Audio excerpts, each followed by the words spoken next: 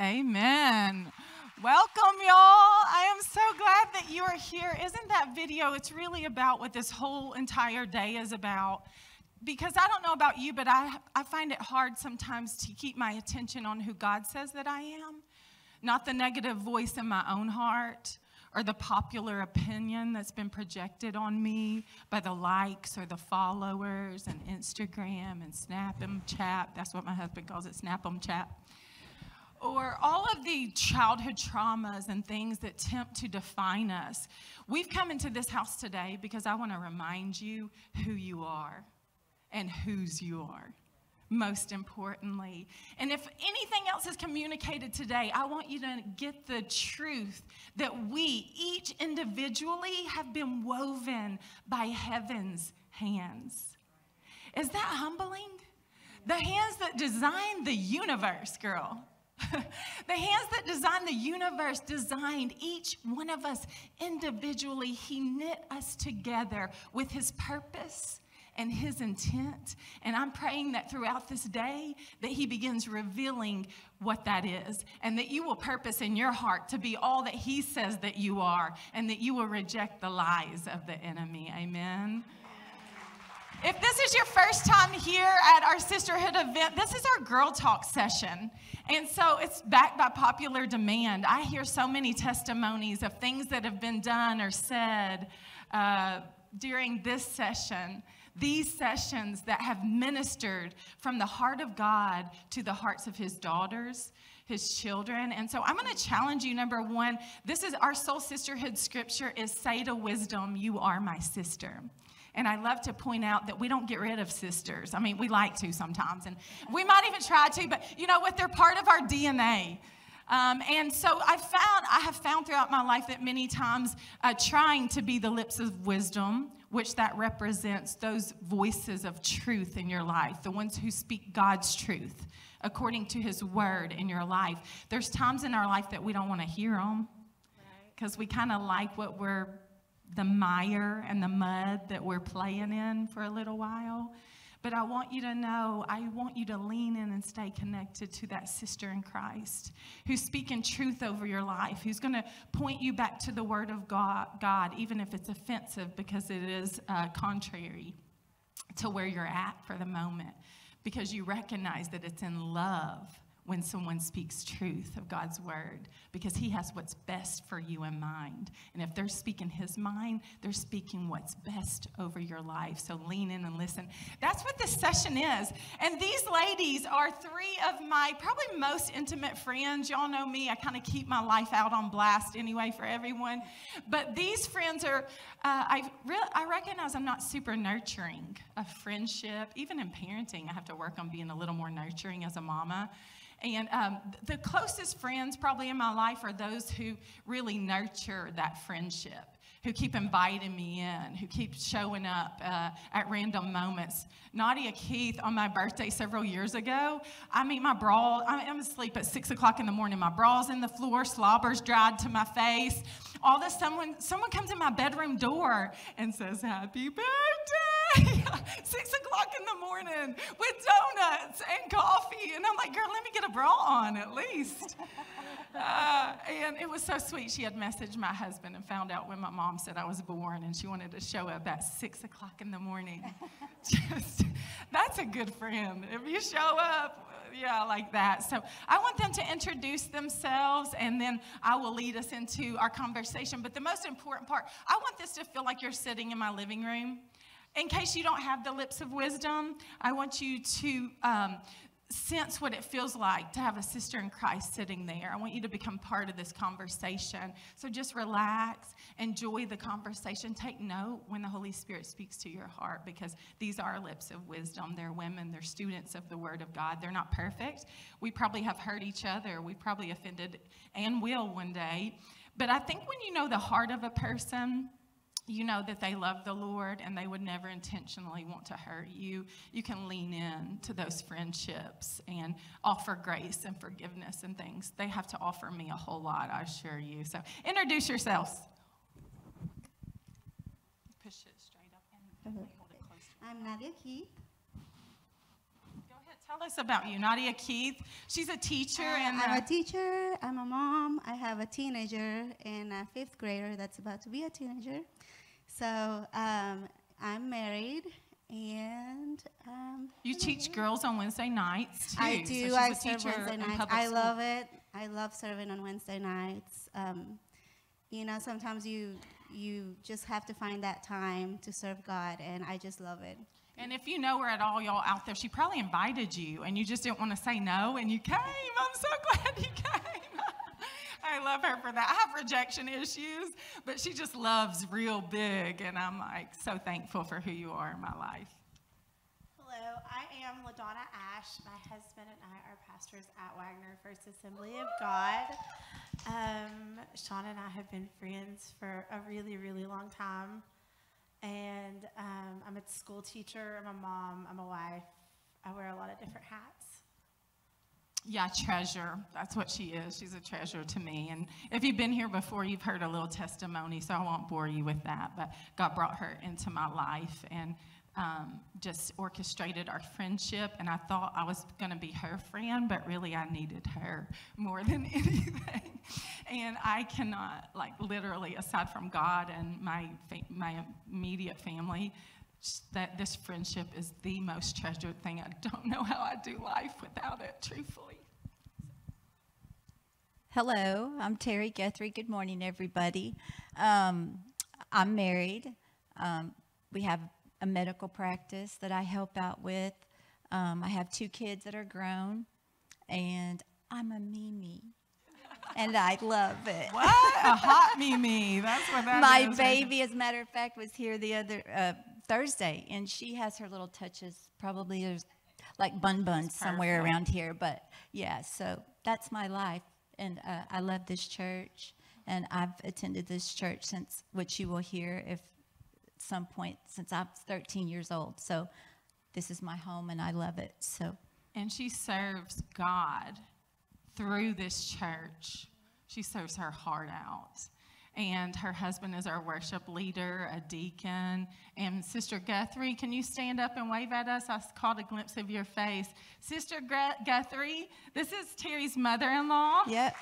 But she is the matriarch of this house. She and her husband raised up this church, and she and 2 of her sons still serve in this church faithfully, and this family has made us a part of their family, and they are a treasure to me. And very specifically, Terry, you know, she's so hospitable, and she makes you like never want to leave her house because she takes such good care of you, and she keeps inviting you into it.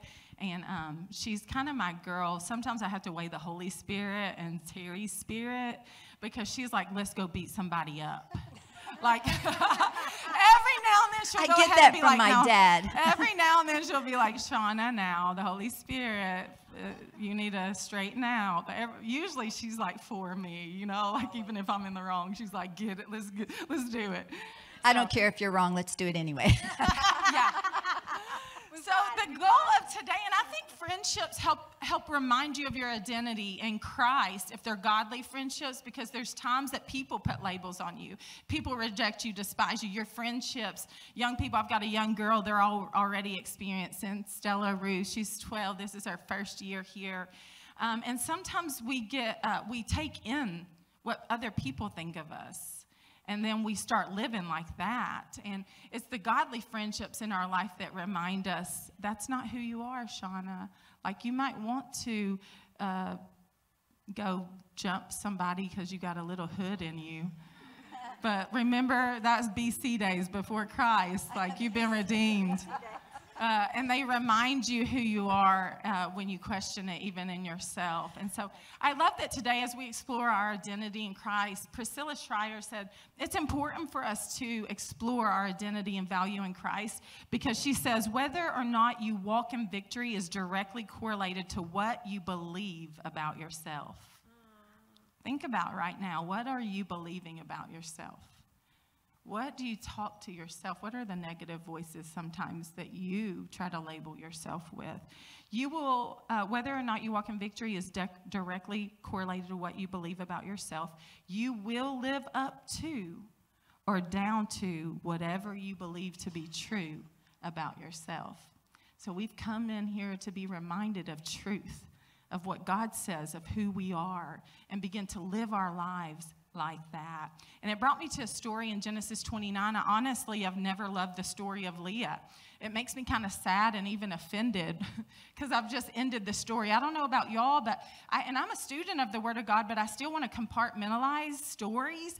But when you start seeing the full picture of God's story and how he's woven his hand of grace and love and truth into the lives of each person, even the good, bad, and ugly of a life, you come to know God and how valuable he believes that you are to him. And so this Leah, she ended up being married to her. It's found in Genesis 29. We'll talk more of it all day long. But she ended up married to her sister's husband. Like, just get a picture of that for a minute. I mean, that's a horror soap opera. Like, someone needs to come up with horror soap operas because can you imagine you and your sister being married to the same man? Like, I want to throw up a little at the thought because my sisters are really hot. My sisters are real hot. I would be Leah in this story for sure. Anyway, and so she's married. They are. But anyway, they are married to the same man because some people say even her daddy believed he wouldn't be able to find anyone to marry her. So he tricked the man into marrying Leah, who really wanted to marry her sister Rachel. He loved Rachel. He wanted Rachel. He never wanted Leah. And he was tricked into Leah. He woke up after the marriage night and was like, what? I thought that was Rachel. And so we find that she lives this life, I feel like this life of just being rejected by a father, a husband, a sister, even then, because that created a lot of chaos. But the Word of God teaches us that God looked on Leah. God looked on Leah with favor all of that time, and he gave her children, and her sister Rachel was not able to have children initially.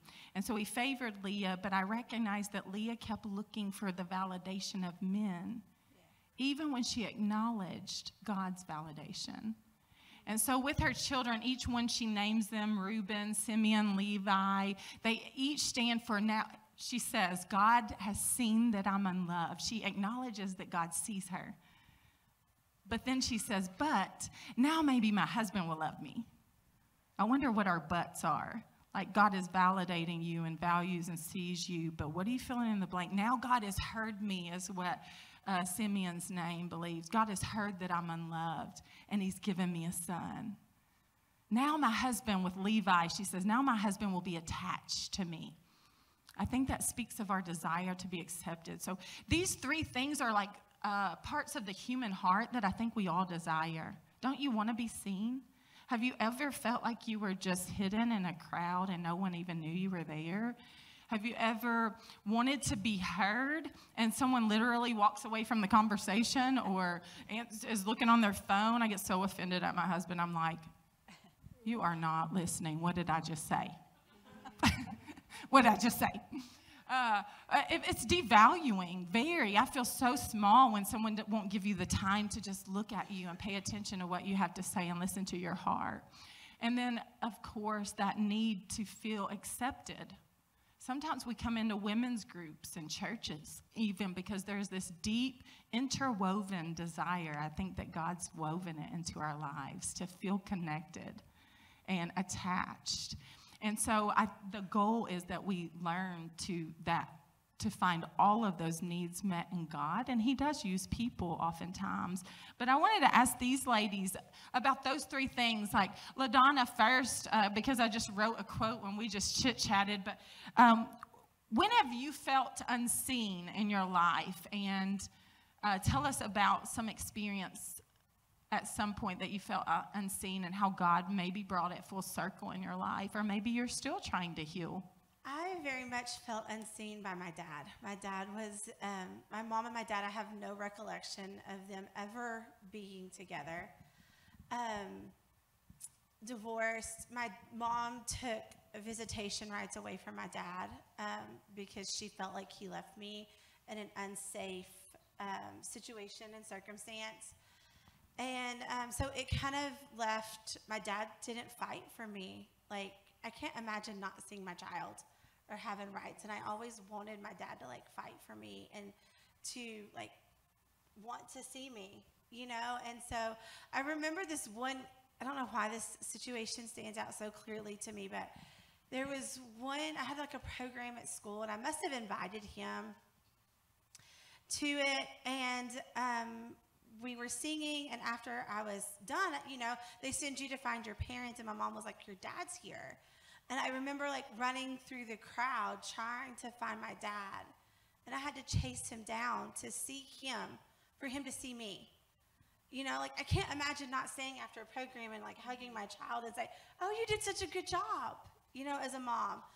But that was my relationship with my dad. So it kind of created this like need to be seen in my life, and wanting to be seen in my life. And really, I think, you know, it took time for me to see that it was the Lord that needed to be the one to see me and not other people. And so it kind of created this chaos. I love this quote. Like when you and I were just sitting and chit-chatting, you said, I had to stop trying to be seen by the people I wanted to be seen by and notice how God's eyes were on me. I had to notice the people he had placed in my life to reveal that I am seen, that he sees me. Yeah, it was very much that, because I remember he gave me the scripture, Zephaniah 3:17, during a time where I was really trying to undo that trauma or that experience in my life, those words that were being validated through situations. I was like, you know what, Lord, this is not who you've called me to be. I'm not supposed to fight for any of this. For value, for worth, to be seen, any of it. Yeah. And he gave me the Zephaniah where he sings over you with a song. And if I may be wrong, but I think this is a time where Israel is in exile. And even in those dark places, in those hidden times, the Lord sings over you. He delights in you. And I had to have that reiteration, that affirmation that no matter where I am, what people here on earth or what's in store, God sees me and his hand is on me, and that he is weaving my story. That's beautiful. And don't you think so many times we're chasing the attention of someone that is not even who God has for us? We shouldn't have to chase that attention. God's put someone, and many times it's people that he uses to remind you that he does see you. With Leah, he gave her a son, and he says, I see you. And I think that's so beautiful, because we were at a conference last weekend, and the lady was just saying how every time she got pregnant, she prayed that God would give her a song to sing over her children. Yes. And how these songs actually became very prophetic. I can't remember them, but one was like, healing is in his wings over my, I don't remember what it was, but her child got sick later on. And then after she had that child, she realized that song came to her heart about how God would heal the sick. And before that child was born, she didn't even know that would apply, and those words to that song didn't really mean a lot. But then in those dark moments, she was reminded that God's already gone before her, and he has good plans for her and her children. And I love that idea that your Father, or that our Father, sings over us in dark places, when you are unseen, when other people have rejected you, when you're in exile and in a dark place. You have a daddy who never leaves you and never forsakes you, and he delights in you, and he sings over you. And I believe it's a psalm that says that even in darkness is as day to the Lord. Like his light is that bright. Even in our darkness, he shines brighter. Yes. So learning to turn to him in that. Terry, I know that I mentioned times that, and do y'all have anything to say about that, about being seen, feeling unseen, moments of being unseen, or how God has ministered to you in those moments? I just know that God is always our validator. Like, sometimes we tend to lean toward seeking validation from somebody, but we're seeking that from somebody that's flawed. Yes, say that. You know what I'm saying? So then your perception of who you are becomes flawed. I mean, it already is flawed, but then it's just even more. you know. And so I think that God has really taught me some things about how that when we're unseen, God sees us. And something that we've talked about before is he prepares a table for you. In the presence of In your the presence enemies. of your enemies. That means, and it can be enemies of the mind, I even think. Yeah, that's even good. rejection, even hurt, even devalue or unloved or whatever. He can prepare a table for you. And know? you see how it's a lie too? Like Yeah, your it's- dad probably never even thought anything. He was just parenting maybe the way that he parented. Yes. He probably never thought how devaluing it was that you had to go chase him down because he was just going to come and go without even saying goodbye, or he didn't know it wasn't on purpose. So then the enemy starts spinning the lies Because that we he's tell flawed ourselves. also. And I love that what you just said, because I wrote, as I studied, I said, isn't it the love and grace of God sometimes that he doesn't allow us to have the attention of whoever we're wanting because he knows they are flawed. He knows one day they're going to be praising you and one day they're going to be crucifying you. Yes, You know what I'm saying? And so God, sometimes I think he even withholds what we want so badly, not because he's a bad God, but because he's a good God. And he says, hey, girl, get your value from me. Remember that I see you when no one else sees you. And if people come, yay, praise the Lord, they come into your life and they see you. If they go, you're going to be all right because you're mine. I'm sovereign God. I can move heaven and earth for you. I love that. So what about times that I've noticed in different seasons of our lives, like I'm not an easily offended person at all. But then I notice different seasons of my life, like sometimes even hormones, girls, change it. Or maybe there's a relationship in your life that's rocky and it never has been before, and you start getting insecure. And you start wanting to protect, and you can find yourself being more easily offended. And I've noticed that I have picked up more on not being heard lately. Like if someone and y'all, I apologize in advance because I'm ADHD and I probably walk away from a conversation that you're having with me all the time. But can I tell you, you're valuable to me, and I really want to hear what you have to say. Just grab me and drag me back over and say I wasn't done.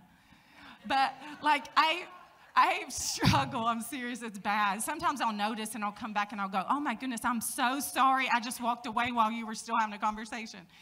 But I've picked up on it more. Like it's made me feel very small when someone turns away in the middle of my conversation with them, or when they are scrolling through their phone, because I guess maybe even my personality, I'm like a empath. I feel things and I want to have feeling conversations. And like, if you're not interested, it's so stinking offensive. Get interested, girls. But no, it's me. I'm the problem, actually. So what about that? What times have you felt unheard or ignored, and how has God ministered to your hearts in those moments and taught us not to put so much need and expectation on other people to validate us? Well, my personality has always been pretty independent and a fixer.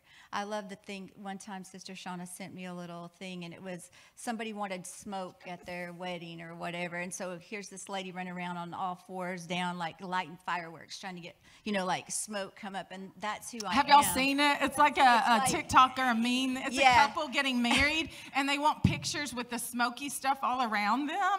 And so there's this one woman, her maid of honor or whatever, she's got the smoke stick, and she's like running around. That's me. And falling or That's rolling what I down would the do. hill. Because she's going to get the perfect picture for her we're going to get that. friend. That's what you want. That's what we're going to do. She's a fixer. She's going to figure it out. But with that comes your voice. You need to tell people, like, this is what we can do. This is whatever. And God taught me some time back that there were different times in my life where I did feel a little unheard. And sometimes it came in the form of, like, even my husband sometimes, if we're going to have a disagreement, because we also work together and we do that life together, we do church together, and we do our private life together. So there's a whole lot of that sometimes togetherness that is a lot of togetherness. Unheard, But he likes to hunt, though, so she's secretly like, it's hunting season, right? No, we love Brett and Terry, and they do friends, marriage beautifully. We've had friends say, I don't know how you work with your wife. And then, and it is, God's blessed us to do that. But God kind of took me back to a time You guys have probably heard me mention, and people that have been in this church a while know kind of the history of our church a little bit, that my father-in-law was pastor here for 42 years.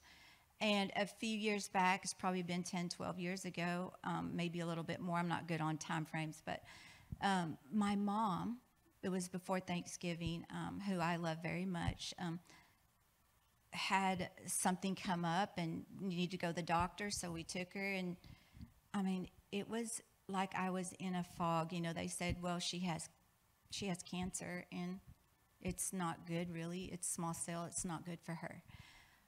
So there was that. And then within weeks later, my father-in-law was diagnosed with cancer. And I just felt like, you know, I had always talked to God. I'd always, you know, and that doesn't buy you anything. You know what I mean? We always say, well, I serve God. Well, yeah, we do serve God. But in a fallen world, things happen to us and God gives us the grace to carry those things. But what I was saying was, I was just totally like, talking to God and talking to people, and I'm like, I really did not foresee losing either one of them at all. Never, you know, I was just trusting God. But then, you know, things occurred. There was little miracles that happened, but then sometime later, not within the year, I don't know, I call her Meemaw, but she probably can give you a better time frame, but he passed.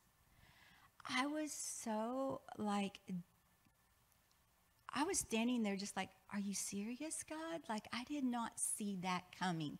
And maybe it was just me in like a situation, like I just wasn't seeing it clearly, but I had that faith in God. You know, like, you heard me. You heard my cry.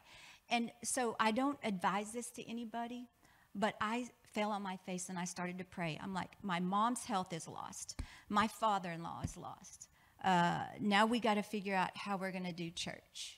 You know what I mean? Because we served alongside them for as long as I can remember. And I was just like... and he was a dearly loved pastor of this church. Yes, he was. So I was like, God, you know, you didn't hear me. Like, I was so just in a daze, kind of. And so I prayed this prayer. I fell on my face and I said, God, I love you. I will forever serve you. But I'm not going to ask you for anything. And I didn't say it disrespectfully. I thank God, and I asked him for forgiveness later. But I just felt like I can't deal with not being hurt, like the disappointment of just like, did you totally ignore our hearts? Because it wasn't just my heart. There was a whole church that was praying for both of them, you know. And then with that comes, well, if you let my father-in-law go, you're going to let my mom go too? I mean, you know, and that, I'm not saying anything that doesn't happen to people all the time that lose family members. That's, you know, maybe both at the same time or whatever, like, you know, we've seen people experience. But I was just like, I'm not gonna, you know, and I just got up and I did. I served him. I continued to love him, but I wouldn't ask. Like, I would not just, you know, for anything. But then something happened, and the church kind of started to struggle some, and I was like, okay, great. So now my mom is still sick and I'm going to treatment with her. My father-in-law's gone, and now the people that I went to church with since I was 13, 14 years old, now we're struggling. So now what does this look like? So I fell on my face. I said, God, forgive me. Because here I am. You have a tender way of showing me that I need you, and I know that you must hear me because you've answered other things for me. So there must be a divine purpose here that we're going through this. So I said, I need you, God. I need you to be who I know you to be, and I need you to move in this situation because this church has been promised something. And I really want that fulfilled, you know? So in that place, I found the scripture, Psalms. It was in Psalms 116 and 2. And there's different translations, but one of the ones was, when you call me, I will hear you. Amen. You know, and in other translations, it says, I will incline my ear to you. And you know what that makes me feel like? Like if you're going to talk to me and I really want to hear it, I'm going to say, hey, Donna. and you lean into me. So beautiful. Well, when she leans into me, that makes me lean into him. So I felt that he leaned into me, and I leaned to him, and I said, God, we need you now more than ever. And you know what? It was a beautiful thing. I'm not going to say it wasn't super, super hard, but one thing that I do see is I know that my father-in-law God had made him promises. And you guys, from there to here, you're living the promise. Amen. This was one of his promises. So God sees us, and he hears us. And more than even more the promise, he, one of his last messages, I can't remember, iron shoes or something, but he said, he spoke the word of, I'm sorry, I don't know the scripture reference, but people will come from the north, the south, the east, and the west. And like literally, y'all have come from those areas, even in this house for this women's event. We have it posted on the wall just outside. He spoke that. That was a promise God had given him. Yes, and I will say, even though he's not here to see that because he's already in heaven, I will say that we get to see it. And you get to enjoy it. And that's something that God has shown me is like, look, you're going to pray for things and, you're going to ask for things and you may never see them, but they're going to happen. You know what I mean? That's who God is. And my mom's here with me. So, that was an answered prayer. See, there she is.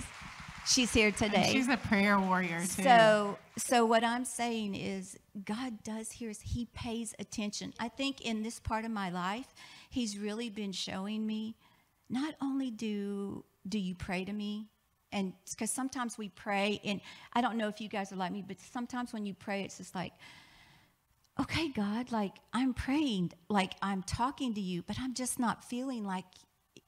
Well, he pays attention. There has been a couple of things I'm not going to go into that didn't really mean, it wasn't life-shattering or changing that I was talking to him about.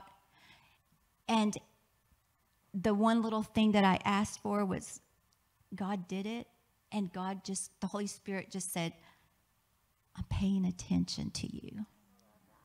I see you, and I'm paying attention to what you say. But I have a plan and I have a purpose. And you have to trust that. And you know what I've learned? God's word for me has always been, trust me. You have to trust me. And I found out that the ultimate form of worship, when Leah, finally with Judah decided to praise God and worship, there is something that takes it off of what you're saying and what you're wanting to be validated for. When you worship, and when you trust God, there's a scripture that says, trust God and do good. When you're doing good and you're trusting God, it takes everything off of what you're thinking in your mind and your rabbits. What you need. And it turns the focus on one thing, and that's God. He's your source. He's the only one. And through all of the things in my life that have been hard, God always says, remember who your source is. Remember who I am. Because the truth is, we're not enough. No, he is you're enough. never. He knows if we will finally just turn our attention on him. Stop looking for this to get fixed and this to change and this person to love me and that, all those things, and we'll just fix our attention on him. He is the I am that I am. Whatever you need, he is that. And he knows that we will be fulfilled in him if we would just fix our attention on him. And then he blesses us with the other things a lot of times. Little but we're not needy things, of those things. We become too needy and we can destroy relationships and friendships. But I just saw God just actually pick up a thread. When you said woven, I thought it was so beautiful because even in that time where I was just like confused, and I know that's of the enemy, he picked up a thread of grace and began to weave it.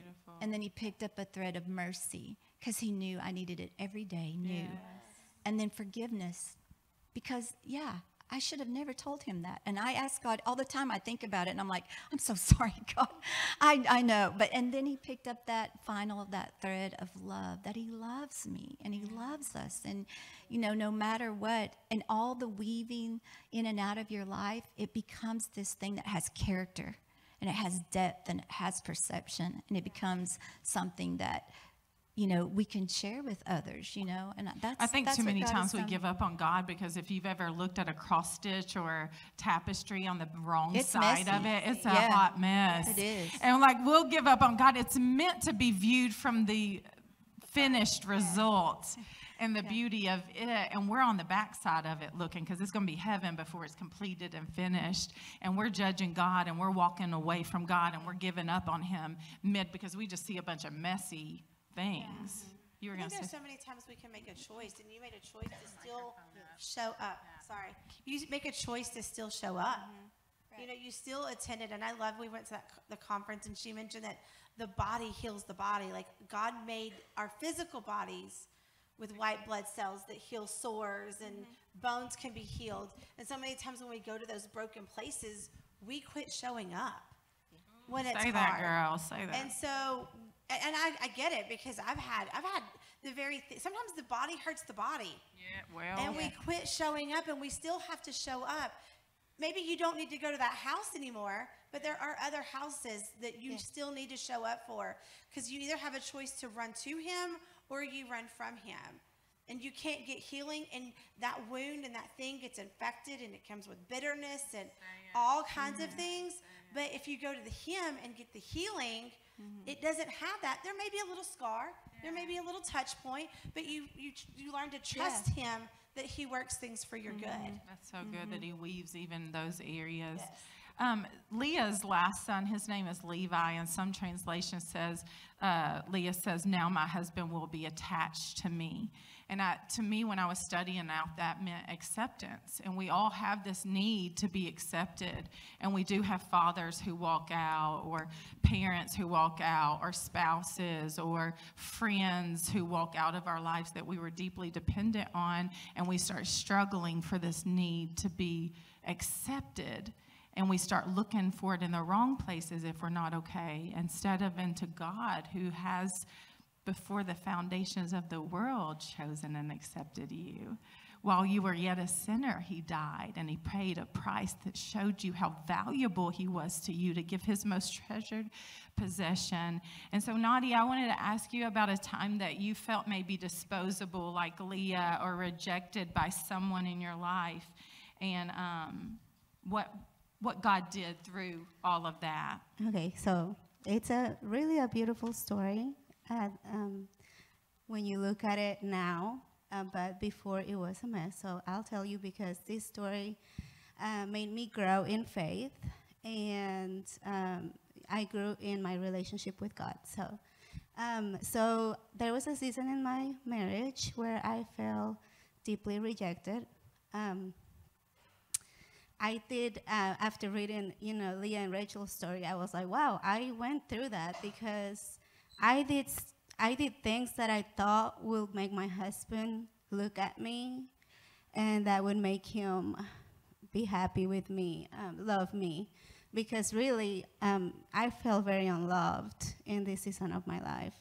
And so I was like, wow, I was like, Leah, I was doing some stuff that I thought would please him, and that will get him close to me. But really, that didn't work. It was not what we needed. So I remember just really praying and crying out to God, thinking, what do I do? God, what should I do? And I went to a friend that I knew. I knew that this friend was going to speak wisdom to my life, that she would pray for my marriage. Was the friend me? Yes. It was Shana. Was the friend me? Because I wanted to interrupt and say something. I just remember this one time saying, Nadia, you are a person that is so full of love. She loves with her whole big heart, if you know her at all. And I just remember the season of her feeling very rejected and feeling unloved, saying, number one, that God loves you and he sees you. But number two, don't ever LaDonna just said, my best friend, I can't remember her name.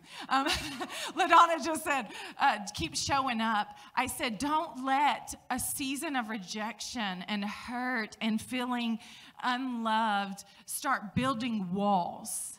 And change who God made you to be. Because you love like nobody's business. I've never seen someone just openly love so big, and I've been a recipient of that. And I just remember just guiding you in some of those times as a Lips of Wisdom, the right sister in Christ, cheering for you to stay in it and know that your love isn't dependent on just a person, even your spouse.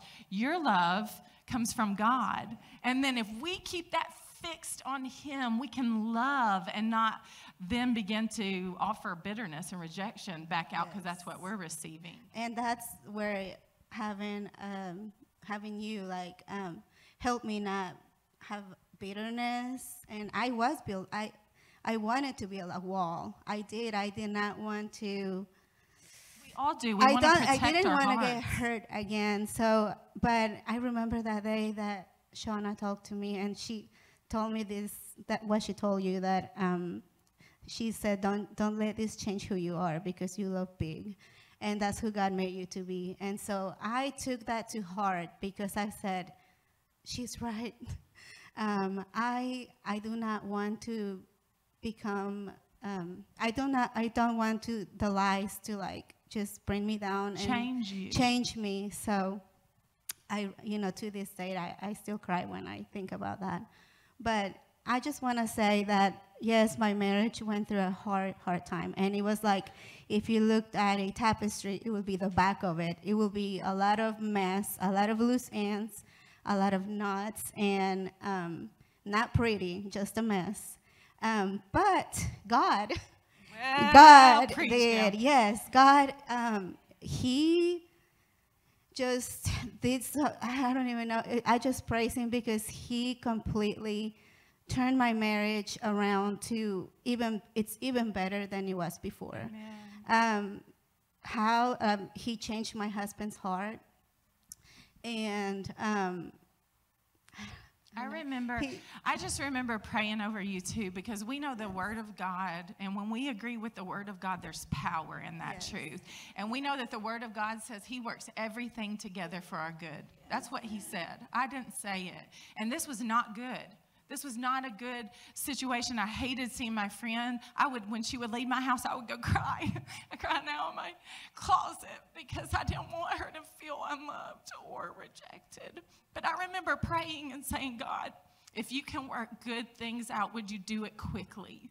And it felt so quick. Probably not for her, but like it's been a blessing to see. And I have watched this lady, her life is a testimony. I've literally never seen someone purposely seek to walk out truth and wisdom in the Word of God. Like, I watched her do it when it hurt, and it hurt bad. I watched her do it when it was so hard and uncomfortable, and you are literally a beautiful testimony.